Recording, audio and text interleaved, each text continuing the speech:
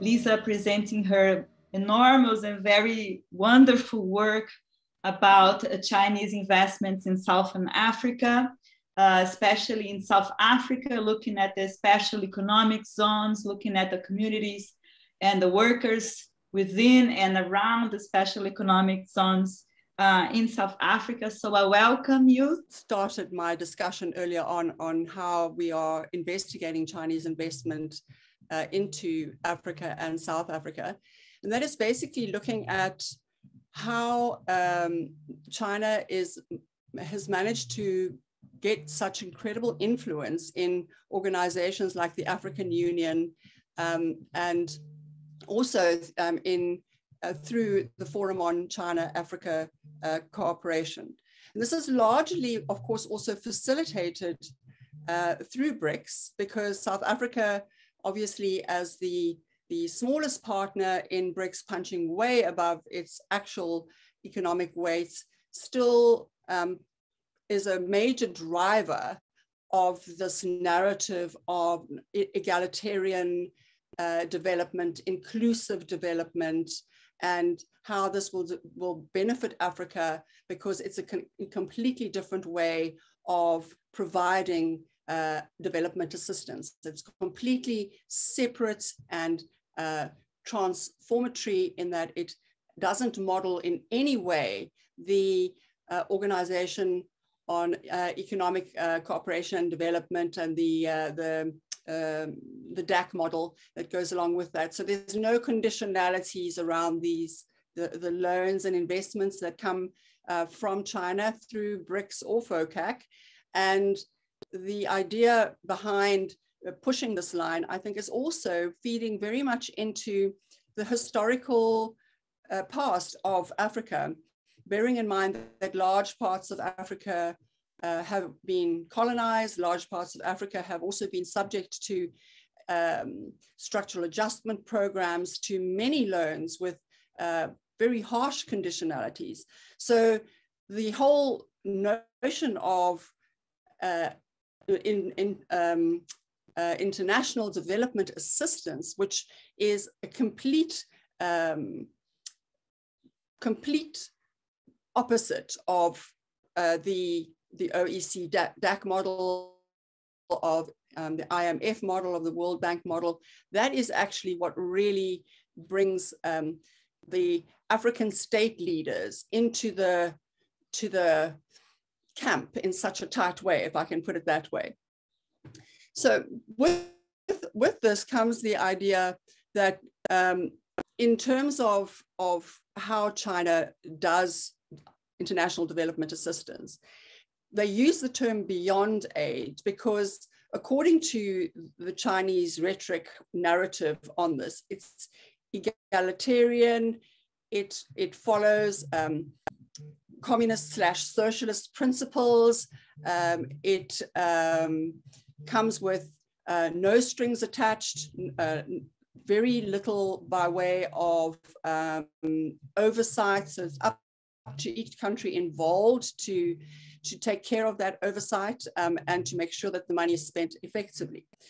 And for most African state leaders, this sounds great. And the kind of funding that's been pumped into Africa through FOCAC, through BRICS, and through the bilateral relations that China has been forming with key states in Africa, there's been a steady exponential increase in Chinese influence throughout the continent. Of course, this increase is also linked to the Belt and Road Initiative, the Eurasian African Belt and Road Initiative.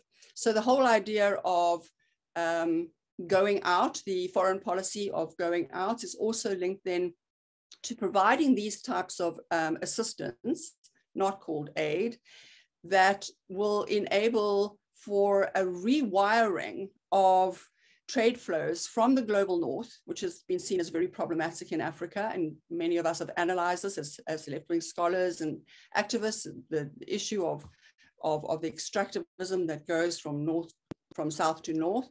And so the geostrategic recreation of the global south, together with Belt and Road, forms in BRICS and FOCAC a very powerful leitmotif of how to rewire trade towards the global benevolent South hegemon, which is China, and this would be facilitated through Belt and Road. And the win-win mutual benefit is that China and Africa, through these bilateral relations and through the funding pledges from FOCAC and BRICS, are able to build infrastructure. They're able to build industrial development parks. They're able to build special economic zones. And so my interest also now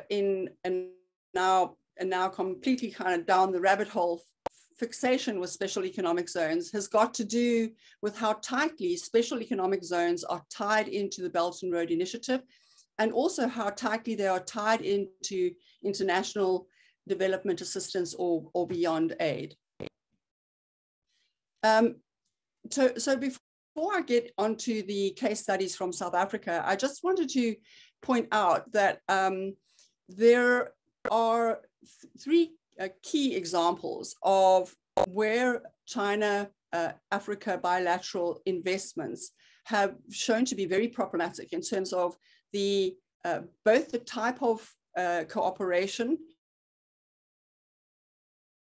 rewards from the cooperation in terms of how they boost development, and what they do financially to the countries who've taken on these projects as a bilateral project in agreement between China and the state concerned. So I wanted to just briefly refer to Ethiopia, to Kenya, and to South Africa. The cases of Ethiopia and Kenya are perhaps the most revealing, because in South Africa, we have one example of a special economic zone that's up and running with a large amount of Chinese capital invested in it. But to date, the zone that we are busy working to try to at least change, if not stop, is in the final rounds of the final EIA. So that's work that I've been doing recently. I will talk about that a little bit more in a minute, but just to emphasize the real concerns around these types of investments in other African countries. We all, of course, know the case of China taking over the Sri Lanka port of Hambantota. So that's a well-known one. But there's an awful amount of, the only thing I can call it really is propaganda on how well the countries in Africa benefit from these large-scale projects, and how much of that is actually really just very good media propaganda. So let's take the case of the Addis to Djibouti line. Now, the Addis to Djibouti line has cost in the region of about 50 billion. So it went a bit over budget. Quite how over budget, we don't know, because we have similar issues and concerns that were raised by Maria Elena, which is around, and also Anna, about, you know, where are these letters of agreement or contracts of agreements signed around particular facts? Who gets to do any oversight? Where is the accountability? In South Africa, we have massive problems with this. And from what I'm seeing out of the Ethiopian and the Kenyan case, it's exactly the same problem. A complete lack of transparency and accountability around how the loans are set up, what the conditionalities are. The terms are all kept very opaque. We know, for example, that with the reason now that the Addis Djibouti line is creating less economic distress, is because China was forced a couple of years ago to double the repayment time from 15 years to 30 years. So it's gone from being a major crisis to a fairly minor crisis. But that's in itself doesn't get away from some other very big issues. The line was built with money from Exim, and about 70% of the loan came from Exim, 30% came from the Ethiopian government. I'm not entirely sure exactly how they put together that 30%, but those are the figures in the public domain.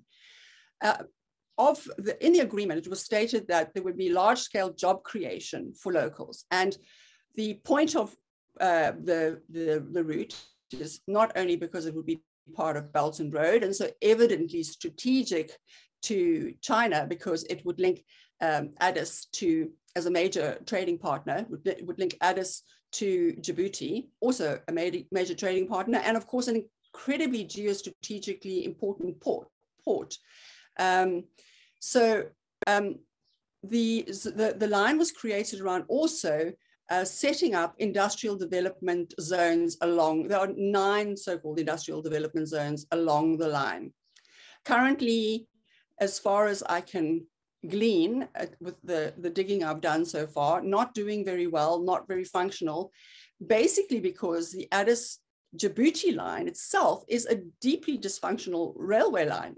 First of all, they didn't even finish it to get it right down to the Djibouti port. So it ends some kilometers before the Djibouti port, and then the trucks still have to come in to pick up the goods to take them to the Djibouti port. So that's already a flaw which has been acknowledged. Another major one is that the actual railway station for the line, which is supposed to be a cheap alternative also for transport between Addis and Djibouti, is set some 90 kilometers out of the main suburban area of Addis. So in order to get to the line, you have to pay as much to get to the line as you do for the ticket to get on the train. And then, and yet another issue is that the line is, this is what I hear directly from a cultural attaché based at one of the embassies there, is that there are structural issues with the line. It doesn't function properly, and so the speed of the line has been affected.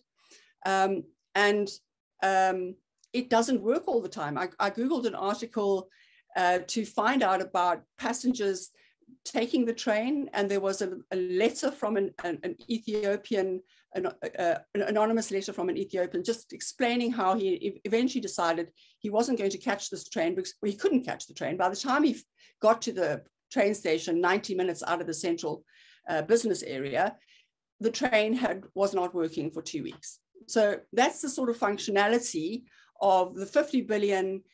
Go watch the glorious videos, made by the Chinese propaganda machine, no doubt, about how wonderful this railway line is, just to see the huge gap between the social media hype and the actual reality. And a similar leitmotif runs through the question of the Nairobi to Mombasa line. Again, a line linking a major city to a major port. This line was constructed again with around the figure of roughly about 50 billion. It's hard to tell about the overspend because you've got to dig through a whole lot of Chinese propaganda to find it, but there certainly seems to have been some overspend and some corruption with this one around the payment of key officials in orchestrating the management of the zone. But those are hard to corroborate, so I just mentioned that anecdotally. The line is largely functional, but however, it so far has put the Kenyan government into a financial crisis of immense proportions. So at present, the Kenyan government has had all loans from China suspended. And there's a lot of legal arguments going on now about the contract, which still is yet to see the light of day. The president has promised to put it out there into the public domain, and it just never reaches the public domain. So where the Kenyan government is now is after a lot of wriggling and writhing to get out of a contractual obligation that evidently is there. The whole question of repayment and the whole question of the port as collateral, which is, according to the document that nobody's ever seen, built in as collateral, it now has to go to a Chinese arbitration court, after which the decision around whether the port goes to China will be taken as irrevocable. Now, given the sensitivities around the port takeovers, it will be very interesting to see what happens, whether China does then make good on the contractual obligation, or another deal is made like they did with Ethiopia to extend the loan term. But these are, I think, two classic examples of huge problems with loans to Africa made the Chinese way, made the way of international development assistance, this glorious new beyond aid type of aid offered by China that is so different from Northern aid. So those are just the two railways. And then this is the Musina-Makhado Special Economic Zone, which is the proposed economic zone for the Limpopo area of South Africa. The Limpopo province is based very close to the Beitbridge border, in other words, to Zimbabwe. And it is also closely interlocked with other Southern African countries with shared borders and shared water agreements, international water agreements. So the importance of this special economic zone is linked also to how China has grown this ideology of equal development and promoting Belt and Road Initiative, promoting the special economic zones, because South Africa is in the middle of a major just transition debate with some very strong environmental groups, social movements, working very hard, trying to put a lot of pressure on. My funder, who's funded the Musina-Makhado Special Economic Zone work, Friedrich Ebert Stiftung, have been working very hard to push this just transition towards a more low carbon economy.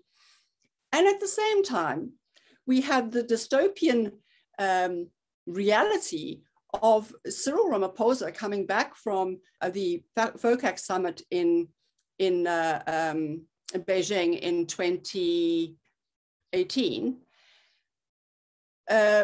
just fanfaring the Musina-Makhado Special Economic Zone as the new mega project that was going to turn the South African economy around. It's going to be eventually a smart city, and it's going to link up to all the other special economic zones in ways that haven't really been explained explicitly.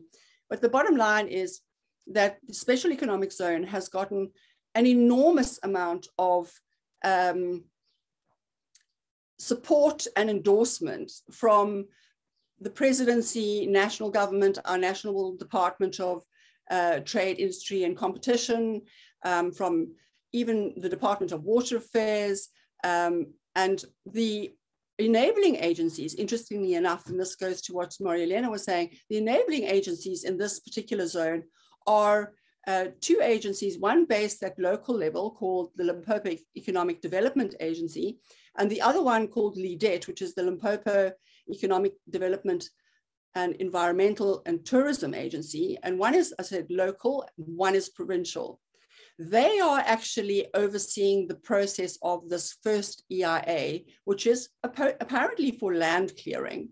But what all the environmental groups and activists who have been working on the zone are concerned about is that this is a kind of a foot in the door approach. So get the land clearing done first. An 8,000 hectare project was now being scaled down, we're told, to 3,300 hectares.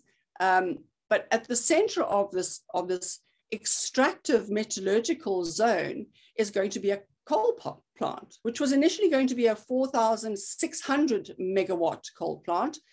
Then after a lot of bad press, which I'm very happy to say my activist group at Accede and through FAIS have been very happy to add to. So we've been publishing a lot in the Mail and Guardian. And if you're interested in finding out all the dirty business around trying to get the Musina-Makhado SEZ through, then do go and Google, I'll put it in the chat later, Mail and Guardian, Musina-Makhado SEZ, and you'll see a lot of stuff comes up, right, going back to 2019, and also to some articles that I wrote together with Eric Toussaint and with Patrick Bond, and I think Mishak Mapungula from Mining Affected Communities Unite in Action was also involved in those earlier publications.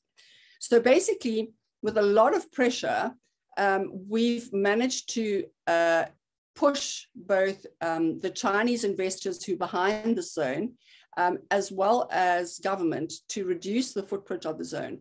But the bottom line is that it's still centering around a 1,320 megawatt coal plant, which again, that's supposed to be for a future EIA, but we don't know at the present moment whether that's commitment to the size of the coal plant would not be changed at some point.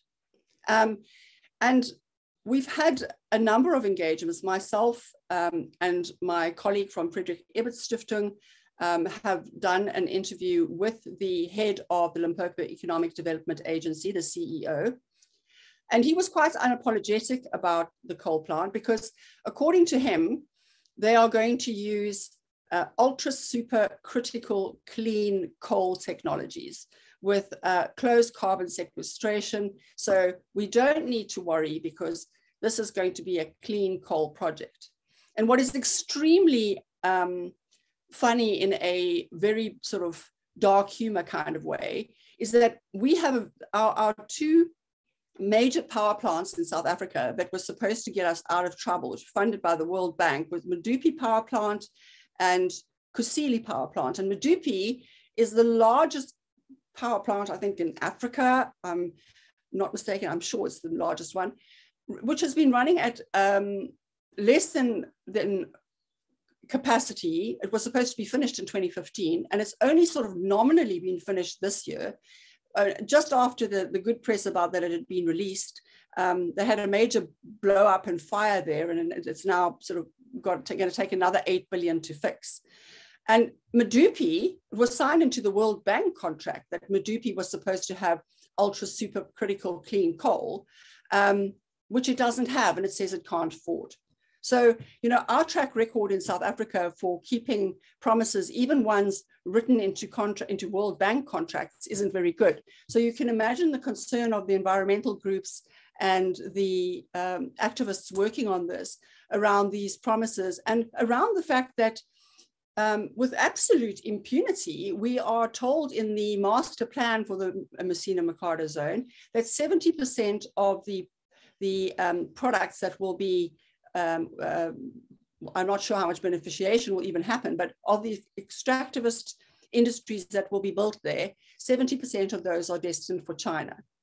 So, you know, the whole theory around this SEZs are based on the Shenzhen model, are that it enables a country to grow its own local economy by the diversification of